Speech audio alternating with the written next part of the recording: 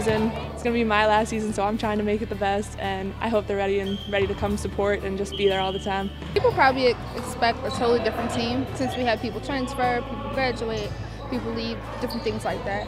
But we're just ready to come together. We have so much fun playing together. We compete a lot every day in practice, so we're just ready. I think every team kind of has a little bit of a culture of their own, and I think our team is very much a family, so we kind of all identify with one another.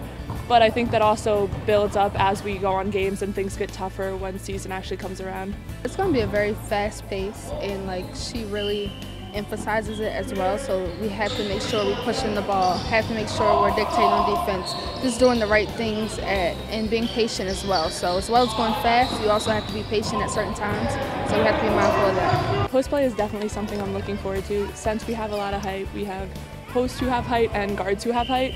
So we're ready to have different people in there. Amanda Cansey, she has a lot of height for a guard, so if we realize that she has someone small on her, we're ready to get her in there and have me or Cheyenne Canada outside letting her get that post up. And just that's something not a lot of teams are going to be able to match, especially in our conference.